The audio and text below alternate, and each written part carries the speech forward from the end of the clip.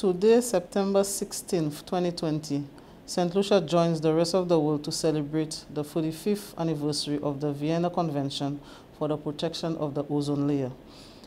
This year, the theme, Ozone for Life, 45 Years of Ozone Layer Protection, recognizes this milestone and highlights the Vienna Convention's role in bringing together the science and the policy issues.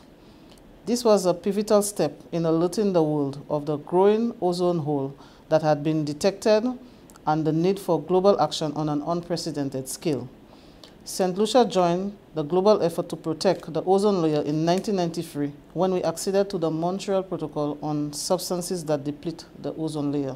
This agreement, which has received support from 197 countries of the world, came into being in response to the revelation that chlorofluorocarbon, CFCs, and other ozone-depleting substances used in aerosol, cooling and refrigeration system, and many other items were causing damage to the ozone layer, allowing dangerous ultraviolet radiation, UV, to flood through.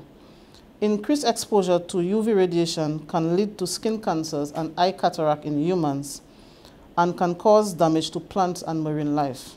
Since joining the Montreal Protocol, some of our key achievements thus far include: under the Terminal Phase-Out Management Plan, St. Lucia successfully eliminated the import and use of CFC in 2008, 2 years ahead of the 2010 phase-out date for developing countries.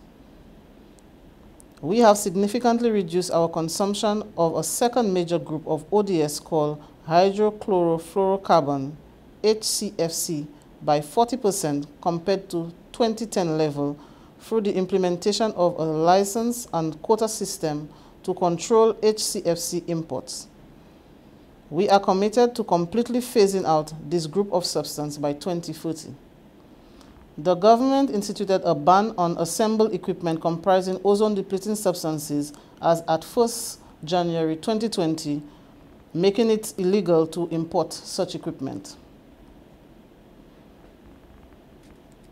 Under St. Lucia ODS Phasing Out Program, over 120 refrigeration and air conditioning technicians have been trained in good refrigeration and management practice, including the recovery and recycling of refrigerants.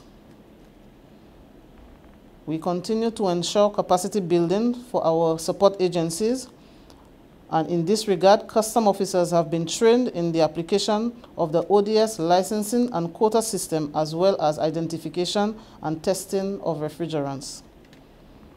We can all agree this year has been a challenging one. As the world contemplates solutions to the COVID-19 crisis, the Vienna Convention and its Montreal Protocol stands as a shining example on how global crises can be resolved through international cooperation.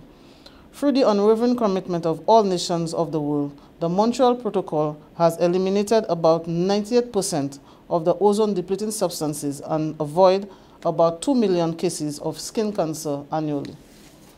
This year, we will embark on another journey to reduce the importation and the use of another group of powerful greenhouse gases called hydrofluorocarbon, or HFCs, by acceding to the Kigali Amendment to the Montreal Protocol, which was adopted in 2016.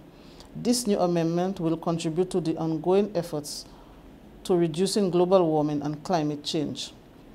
As a small nation, we are proud to have contributed to the success of the Montreal Protocol, and we will continue to work towards securing a healthy environment for all. The theme, Ozone for Life, reminds us that we all need a healthy ozone layer to protect us and our environment, and we need to preserve it for the future generation to come. I thank you.